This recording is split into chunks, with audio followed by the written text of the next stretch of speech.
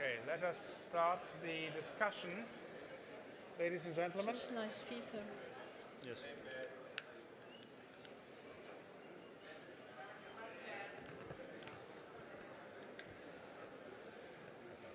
Well, I think this is our final discussion for the evening, and we will follow on from Rodrigo's theme, widen it to the dollar, and ask the question, is the role of the dollar assured?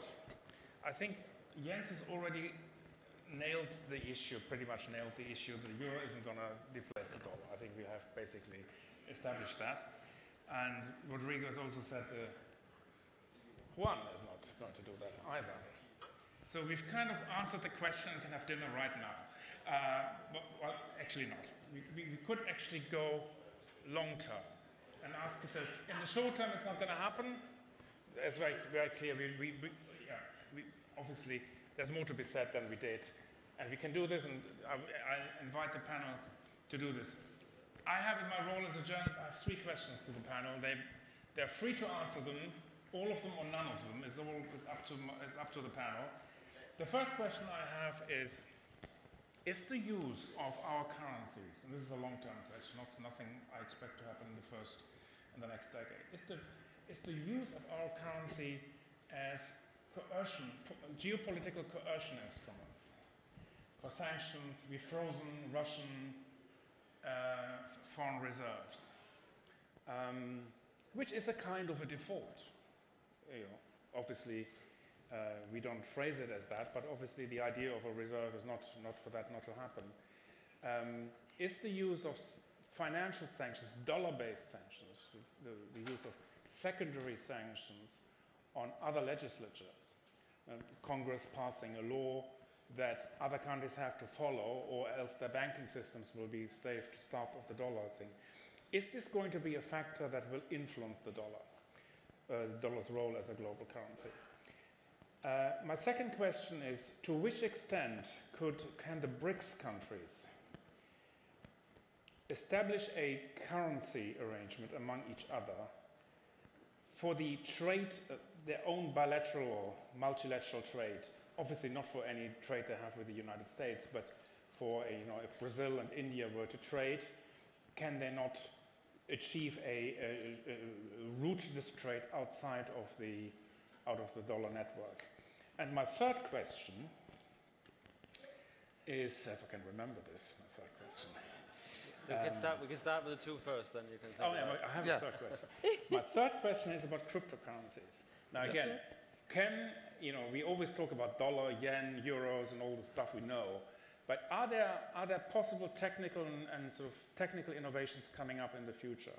And the cryptocurrencies exist already. I'm not talking about Bitcoin specifically, but is it possible that there is a technical innovation that we do things differently? It's like sort of a sea change, like the way there's certain something else that happens sort of outside the box of our present monetary financial system that make us not use the dollar as much as it is. 3, obviously, things that only happen in the long run, so it's not about something that will change the world. If we come back in 10 years, it probably won't have happened by then. But just a thought. Starting off with Rodrigo. So, very simple. The power to issue currency is political power. Many people here are against the euro. Why are they against the euro?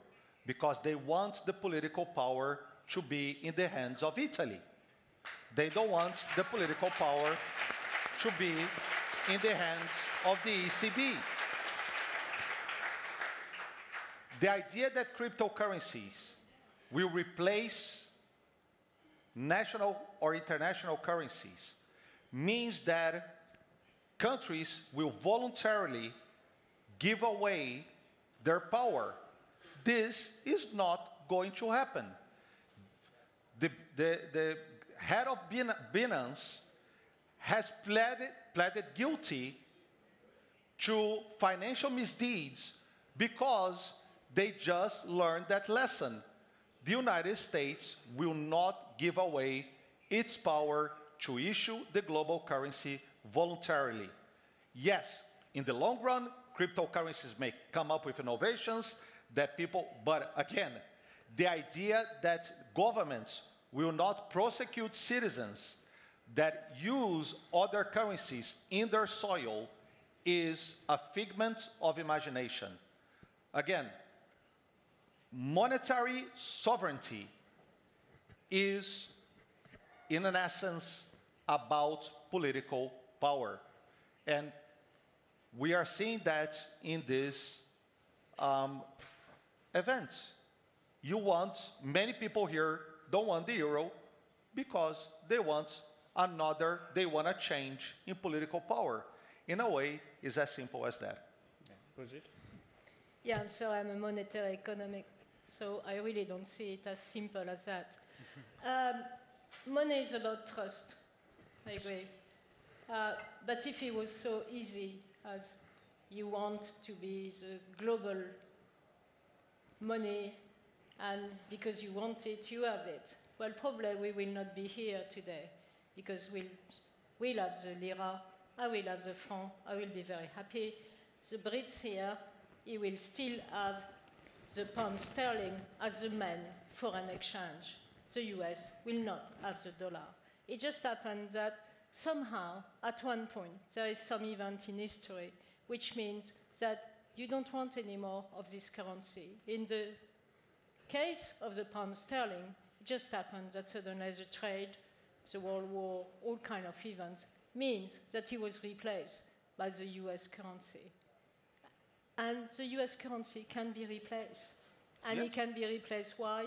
Because people are fed up with all those sanctions. Because money is based on trust. And if suddenly you are using a currency and you know that you have a nice woman like Janet Yellen declaring, sorry, we put another sanction on you, are you really going to use it without trying to develop or to use another currency? I don't think so. Just to come back, just a second, Jens, just to come back, but my story is not incompatible with what you're saying. If money is power, what we are discussing is the political power of the US. Yes, if the world revolts and wants to take away that political power of the US, sure. Yeah. We're gonna find another currency. But I do not see a global coordination that will make that happen anytime soon. No, that's right. No, global coordination is not the question. That is indeed the case. Jens. So I'll answer the first question. Okay. So you asked, okay, what happens when you put sanctions on a country when you confiscate their reserves, right? So we're talking about several $100 billion worth of Russian reserves that were confiscated, of which a big part was in euro, but another big part was in dollars. And this is controversial. You would argue it's never actually happened before this way. The reserves that were confiscated in past were under different circumstances. It's never really happened with a big country like that. So it's a big thing. And this is what I do day in and day out. Exante Data, we advise clients, including central banks, on how they manage their currency exposures. And we got millions of questions, right? Okay, what's going to happen to the dollar now? Is the dollar implode now? They have ruined the credibility of the dollar, right? And the data is crystal clear, right? Since that decision was taken, right, the invasion was February 24 and 22, right? And the reserve confiscation happened shortly thereafter. We have certainly not had a weak dollar, right? Everybody can just look at the Bloomberg or whatever they get their prices from. The dollar has been incredibly strong. We can look at the composition of reserves. I showed the euro share going down. The counterpart of that is that the dollar share has been very stable. So really what's happened is that there's been some leakage out of euro and then a little bit of move into some smaller currencies. So people have not gone somewhere else, but I think this is really the key point. A lot of people don't like the dollar, but where do they go, right? And we had a good presentation on China that showed, okay, the Chinese currency is not a freely floating currency. I analyze capital flows every day, every week, right? I just sent out a report this morning that looked what happened last week. We had another week where foreign investors are selling Chinese bonds. Okay, over the last year, how many of those weeks have we had? just around 52 in the last year. It is a very, very persistent trend, right? Nobody wants Chinese currency exposure, and this is hugely important, right? Because if it was the situation where people didn't like the dollar and it was obvious where they were going to go, then we can have a big change. But it is impossible to find alternatives, right? So I'll just make a final point. That doesn't mean that the dollar is going to be invincible forever. So it could come in two ways. It could become under threat because there is an alternative. Maybe China eventually will get their financial system under control, have an open capital account, and be an alternative. Not a prediction, I'm just saying as a possibility. It is.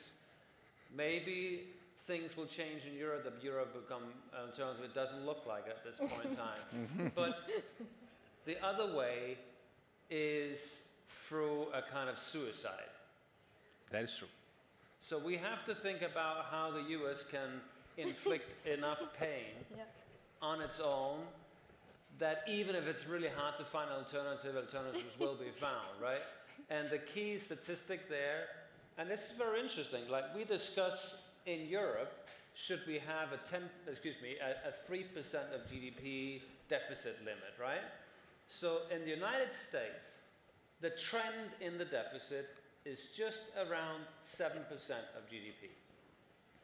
And now, because interest rates have risen from roughly 0 to something that is closer to 4 or 5, the interest rate expense in the US budget is going to go from 1.5% of GDP to roughly 3.5% in a couple of years. So if nothing else happens, you can argue that the deficit is going to drift toward 9% of GDP. These are not small numbers, right? And I look at the market every day, and there's one thing that happened in the last couple of weeks that is very scary. And I'm not saying the world has changed, but it's starting to smell like something is changing, and that is that the US government has a hard time selling its long-term bonds. And it goes back to what we heard about with Liz Truss, Rodrigo mentioning, right? When they elected a prime minister in the United Kingdom, had a populist program that had essentially reckless tax cuts. I think we can say that. They were just too aggressive for anybody to believe they were realistic. The bond market didn't like it, and she was out of a job within days. We know about the salad thing that lasted longer than her, right? In the US, we've just started to have auctions that, I wouldn't say failed auctions, right, but you issue a 30-year bond, and then in the next couple of hours, the bond yield raises, 20 basis points in a couple of hours. That's scary stuff. So I'm not saying we're on the suicide path, right? But we're on a path in the US where the fiscal deficits are enormous. There's literally no political debate about doing anything about it.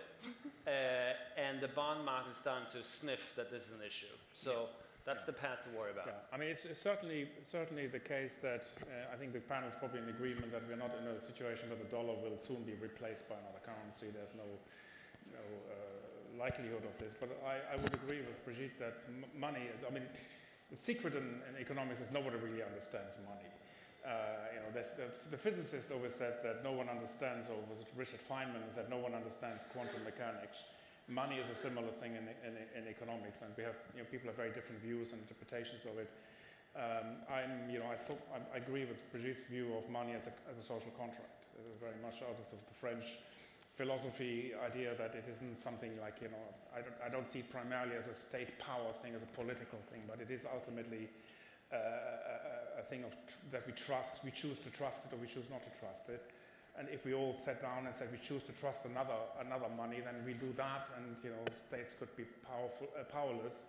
And we should also not extrapolate constraints we had in the past, constraints that led to dominance of one currency only. There were reasons why there were only ever one currency, but that was not to do because that is a natural state of affairs.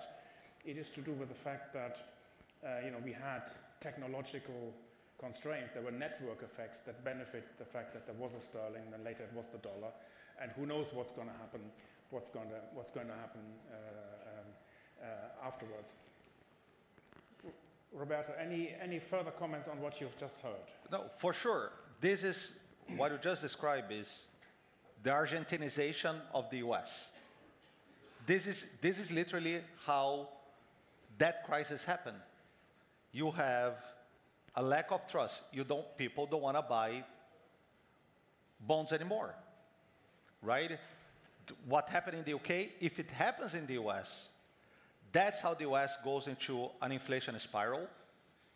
That's how people stop using the US. Now, again, we talk about those things as if all other agents are passive. But what would happen? In that unlikely scenario, it's likely that the Fed would increase interest rates, and the idea that people will not want to buy bonds with interest rates that are higher than 5, let's say 7 or 8, it starts becoming inconceivable. But yes, that's what happens. I don't know if people notice, but that is, government just literally is trying that right now, is Turkish. The Turkish government just increased interest rates to 40%. Why? Again, for the same reason. Why is it likely to fail? Because there is no agreement on a fiscal package. Again, it's what Latin American countries have gone through to get out of hyperinflation. You have to create trust, which is power and trust are intertwined. You have to create trust by showing that that trajectory is sustainable. And that trajectory is sustainable, you can now start issuing bonds and stop using money to finance the deficit. So I think that at the end, when people are talking about, oh, the US is printing trillions of dollars, if you look at the balance sheet of the Fed is right now destroying dollars, because that's what high interest rates are. You increase interest rates by destroying dollars. That is the main risk, and I agree with you very much. The main risk of the US dollar is a death by suicide.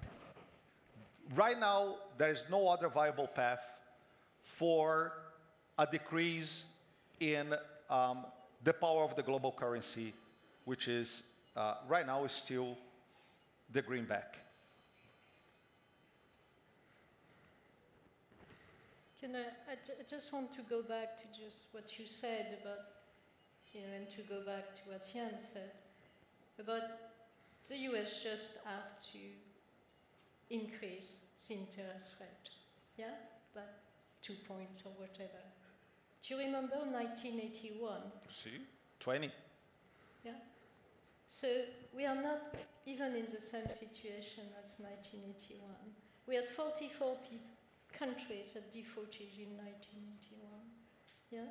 So just imagine the US decide to raise by 2 percentage points, for instance. Have you seen the level of debt in France or in Italy? Yeah?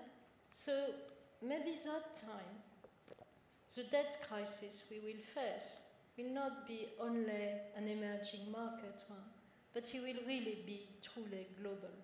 So I don't think somehow that today we are in a situation where the US is completely free to just increase interest rate, just like that. I don't know, probably Jens has different ideas.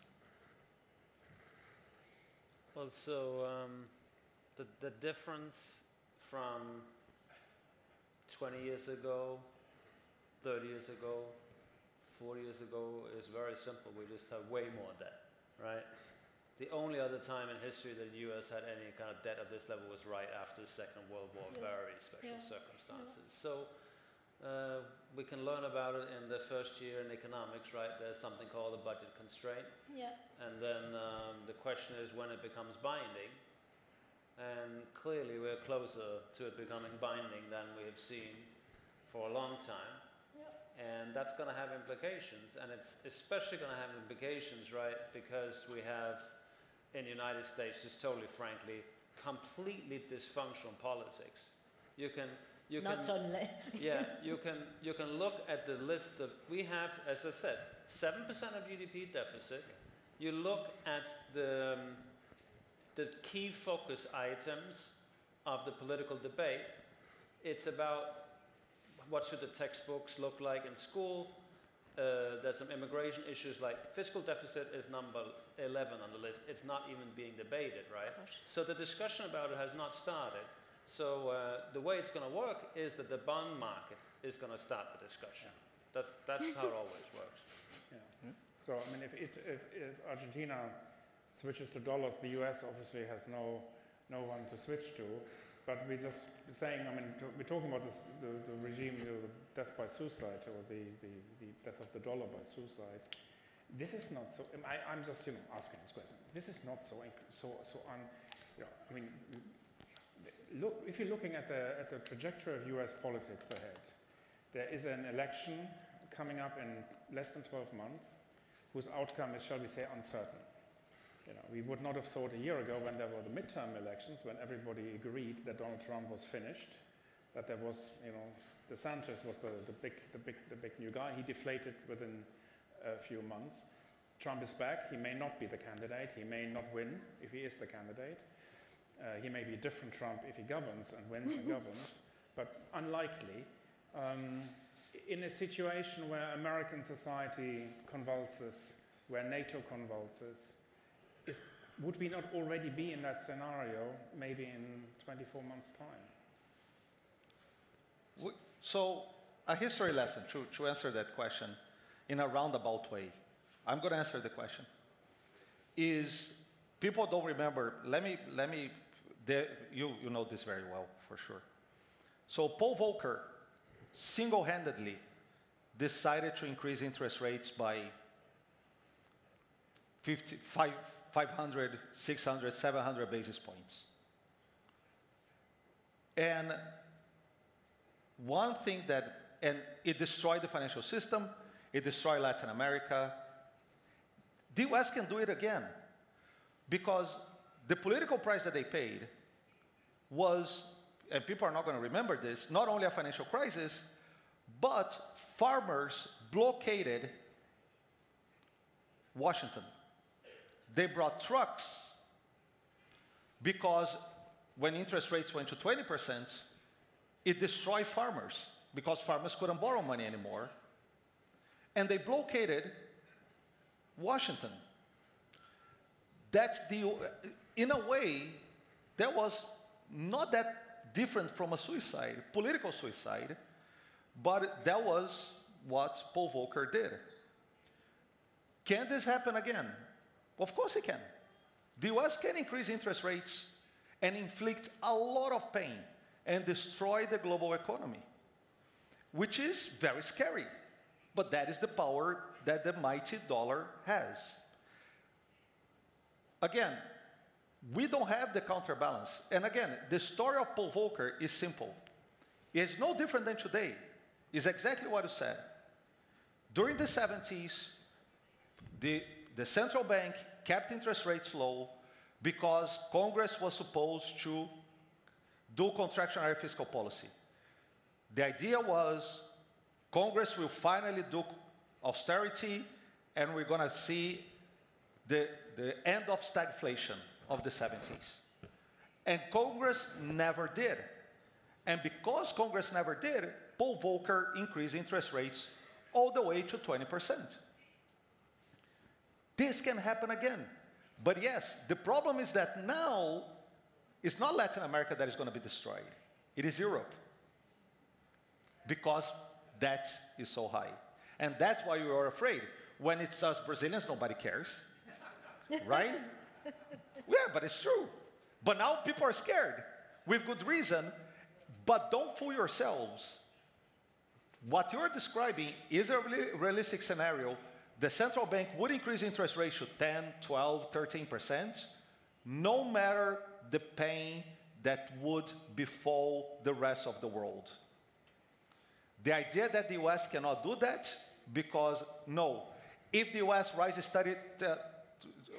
interest rate to 13%, everybody will flock to American public debt exactly like they did in 1980 and 1981. And that is very, very scary. And yes, the debt would explode. Then again, who wouldn't bet on getting 13%? I have a friend who just retired, and part of his income was the 20% a year bonds that his husband bought in 1982 that vested in 2022. He made the right bet. And I wouldn't bet against Janet Yellen if she wants to increase, or not Janet Yellen. I wouldn't bet against the Fed if they want to increase interest rates to 15%. I think the Fed will win, even if it destroys the whole world. But what if the Fed doesn't increase the interest rate to 15%? The US government keeps on making deficits of 7 to 10% year in, year out. And we see a different scenario. That is another scenario, yes. So obviously what often matters in these situations is what the real interest rate is, right? So we obviously have a situation where the Fed has been fighting the inflation problem, and it looks like they're getting the situation under control, but I'll just go back to what I said, right? We have never had this level of debt, right? So the budget situation will be impacted by raising interest rates in a way we have not experienced before. And that's going to have some interesting consequences for sure. And that's why we can't compare. I'll just give you, since my job is to forecast currencies in Exante Data on day-to-day basis, I'll just give you kind of like a fact. When you look around the world, right, there's some countries that have very high debt, and there are some countries that have much lower debt. Like, so for example, actually the reason I studied economics is that when I grew up in the 70s, 80s, Denmark was bankrupt. Denmark had 100% of GDP, debt to GDP. Now they have almost no debt, right? So there's some countries that are different trajectories. But what's interesting when you look around global markets is that actually the countries that have very low debt, you cannot see it in their asset performance. You cannot see it in their equity markets. You cannot see it in their currencies. So what does that tell you? I think that tells you that investors around the world, for some reason, don't believe that we're close to the budget constraint yet, rightly or wrongly. But I'm just saying what you see in the market. And I think the big transition we're going to have in the next couple of years is that eventually investors will come to the conclusion that it does matter, but it's not priced yet. Right. Yeah, I agree. It's not priced yet. And again, it's impossible to price, because what is the scenario? You're going to price in which currency, right? If you're not pricing in a bond yield to the treasury, which is the risk-free rate, you're going to price it how? Yeah, but so we're in Italy, right? So we have a neighbor that's called Switzerland here, right? So Switzerland is actually a place where the currency is very strong, very little debt, obviously. Switzerland is totally different, right? So there you can see it. So Switzerland is the example of, okay, people are paying for the safety of Switzerland. What I'm saying, if you look around the world and you look at places like Australia, those types of economies where they also have very little debt, it has not been priced like Switzerland yet. And I think it will eventually happen like that. I agree. That's interesting. These are not good scenarios that we're actually discussing. No? I mean, if you look at the various adjustment scenarios that have, very high interest rates that throw the developing world into crisis, or this adjustments budget constraint idea, or the idea that we are basically hitting debt levels in Europe very soon. So it would suggest that some kind of a singularity, crisis, crash, something of that nature will, a correction, if you want to just be very neutral in our language, is likely to occur within a foreseeable period. This is no longer this, I don't know when it will happen, but this is now, we're talking about foreseeable, investor-relevant time horizons for this, no? There seems to be a reasonable degree of... No, that is one way out. Growth solves all problems. It does. So if the world economy returns to growth, and it grows like it did in 2010, all that we are discussing fall by the wayside, debt levels go down, everybody's happy, Spain goes to Latin America to ask for workers again, but that probability is not that high at the moment. We're entering the season of hope now with Christmas. Yeah, we have that. So, we have some hope. Yeah. We have some hope. I mean, that is indeed the point of growth is the 1% growth of growth for Italy, France, or Germany would solve all problems. So that's absolutely clear. Yeah. We would not have these discussions that we are having. The US has a different problem. The growth is currently, doesn't appear to be, or is the growth mainly, the growth we have mainly just, I mean, it's 7% deficit. You know, you would expect some growth, and if you have keeping that in, year out, I mean, you would, some of that would stick. No? It's not like, if they had the same fiscal policies as we did, they'd probably have the same growth rates as we did. No? Or would that be a different... If you look at the CBO is the Congressional Budget Office, which is an independent institution inside the Congress in the US. The deficit is supposed to narrow because growth is increasing revenue. So it is supposed to be 4%, it's supposed to be 3% and in 2 years. But yes, here's the problem.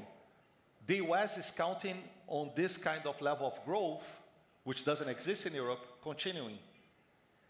Which is, that may be the inflection point. Yeah. What happens if the American economy goes into a hard recession?